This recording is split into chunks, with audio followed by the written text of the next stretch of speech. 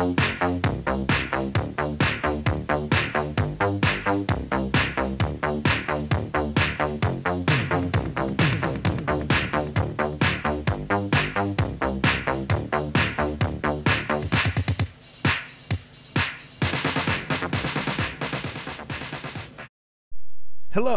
I'm Mr. McBrien.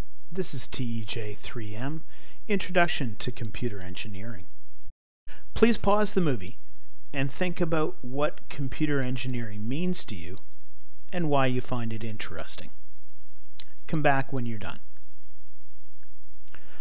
Okay, welcome back. I'll give you my perspective then on why computer engineering is interesting. And the answer starts in 1947 and finishes, well, now. So in 1947, the transistor was invented. John Bardeen, Walter Brattain, William Shockley observed what they called the transistor effect. When electrical contacts were applied to a crystal of germanium, the output power was larger than the input.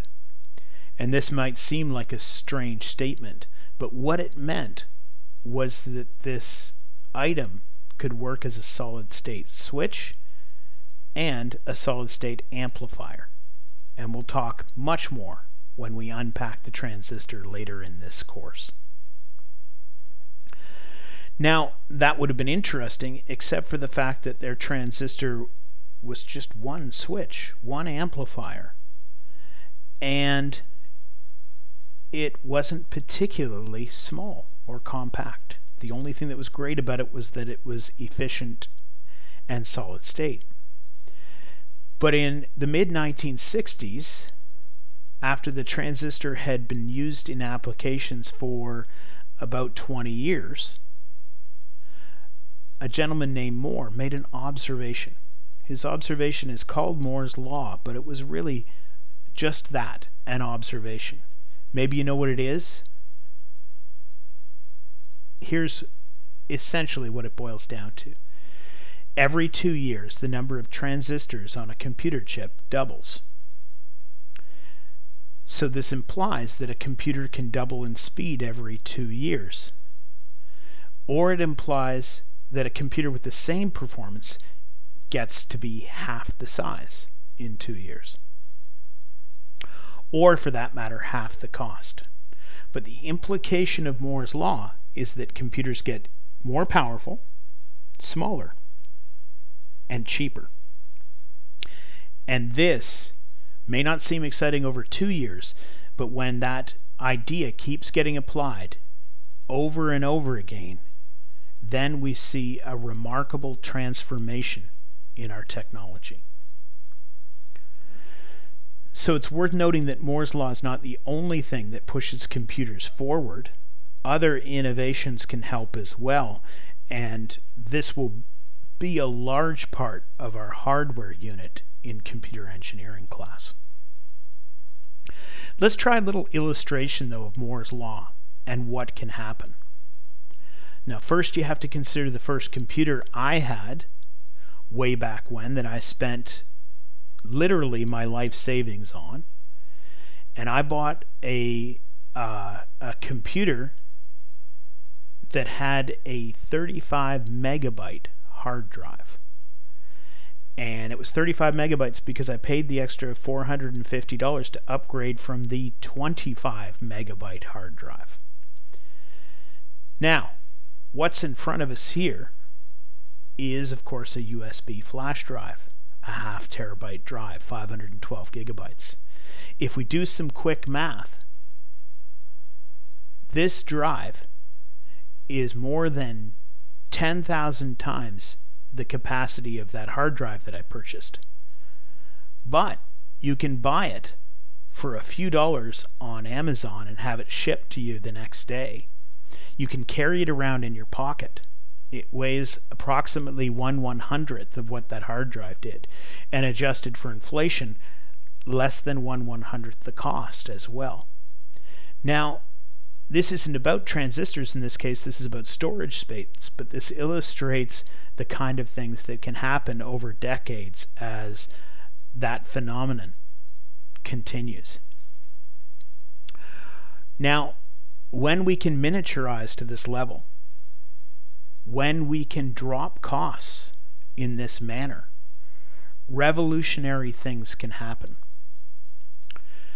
So you might think of some examples. The most obvious one is the massively powerful computer that you carry around in your pocket. Your phone is the logical extension of this, and many people would have thought it inconceivable 40 years ago that this could happen. But there are more things than just the capacity to ask Siri what the cube root of pi is. There are revolutionary things that can occur once we can have huge amounts of processing power in a small space with portability, etc. So I'm going to illustrate some of these now.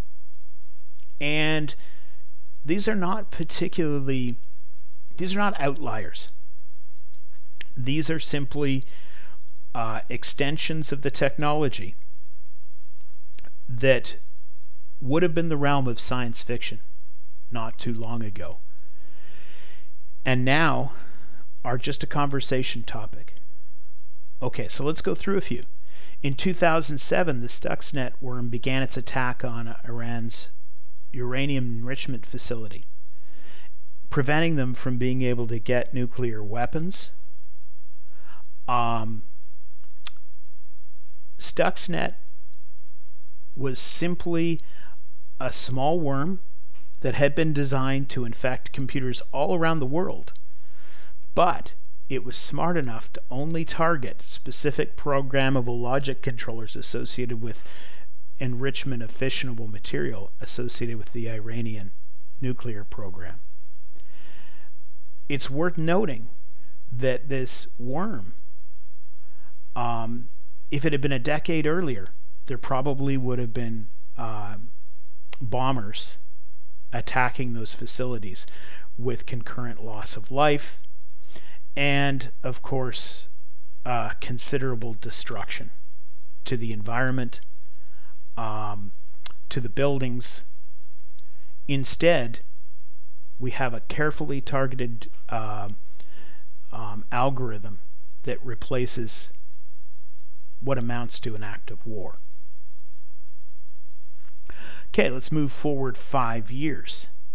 On August 6, 2012, Curiosity landed on Mars. It's been almost 8 years since that happened, as of time of cutting this video. And Curiosity's been exploring the surface of Mars for the first time.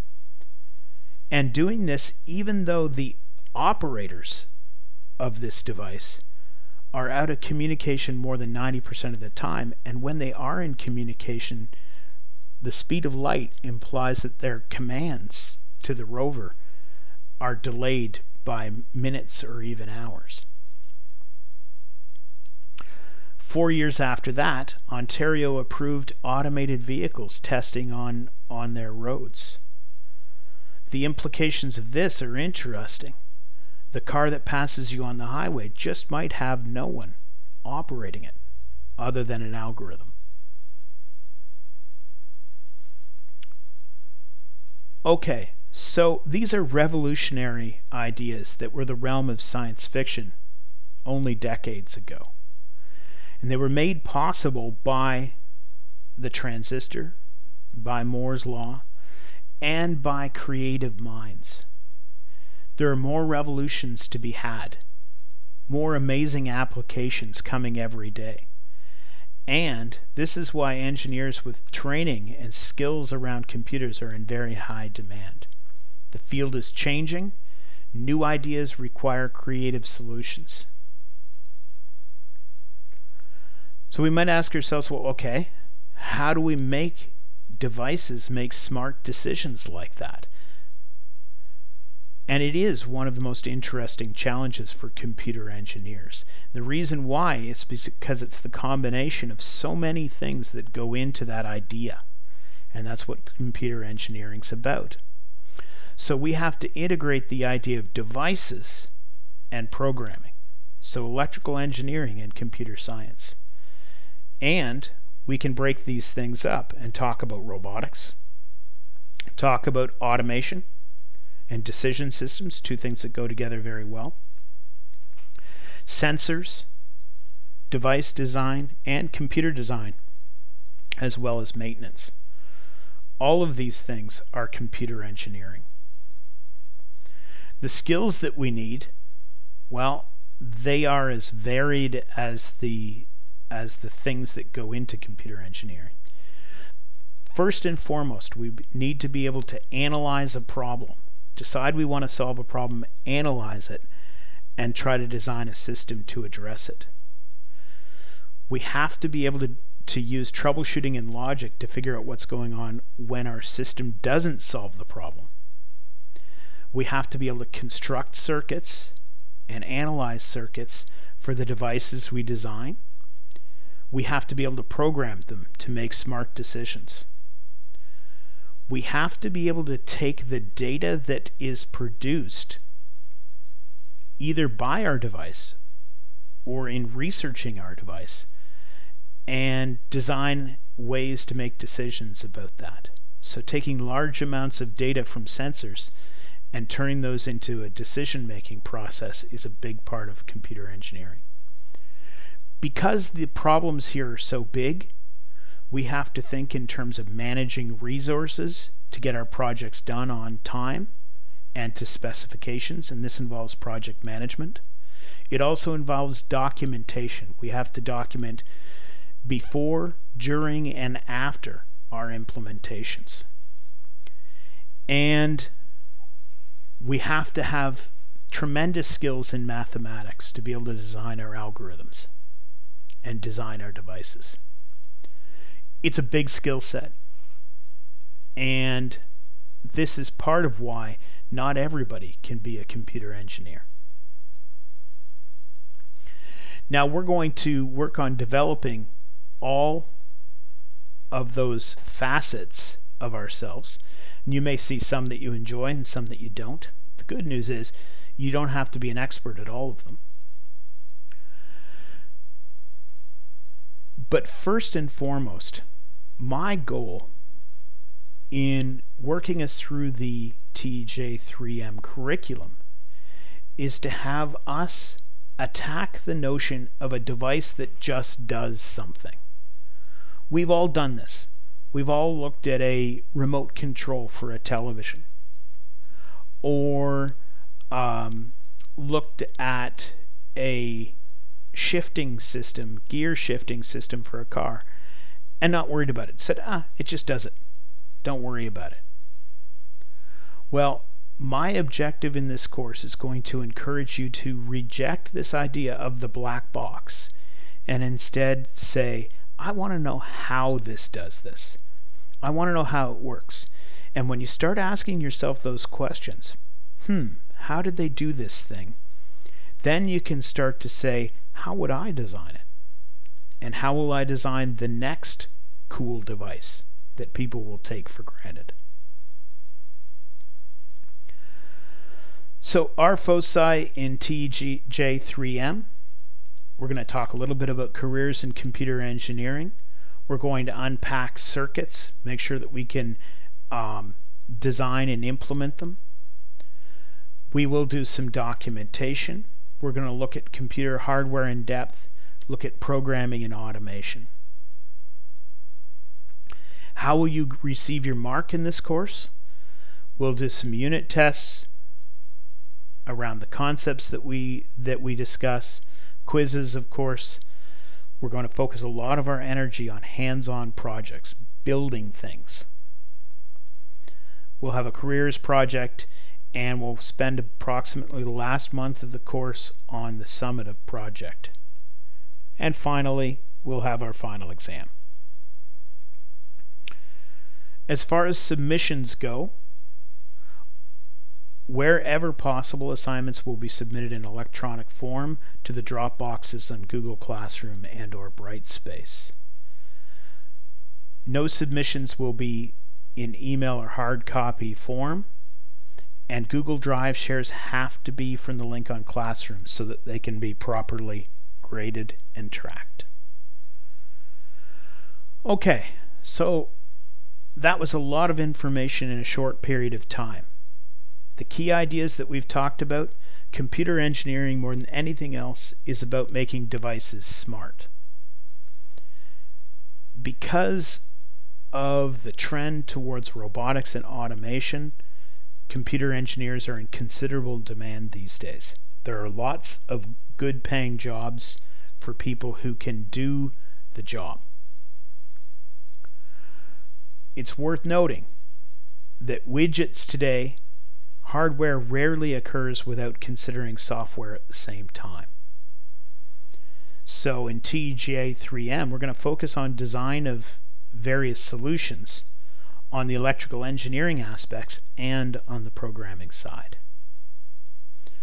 For your activity, please view the TED Talk on the astounding athletics of quadcopters, work in pairs if desired, and consider the ways that athletic ability was implemented with control of quadcopters. What inputs were used to sense the environment? How many physical models were used to customize the behavior of quadcopters for specific purposes? And how was machine learning used? For your homework then, please finish your documentation, bring your notes for the discussion tomorrow. Be sure and sign up for Google Classroom with the code you've been given, and fill out your contact information, get your consent form signed to return to me tomorrow, wherever possible. Thanks very much, and have a great night.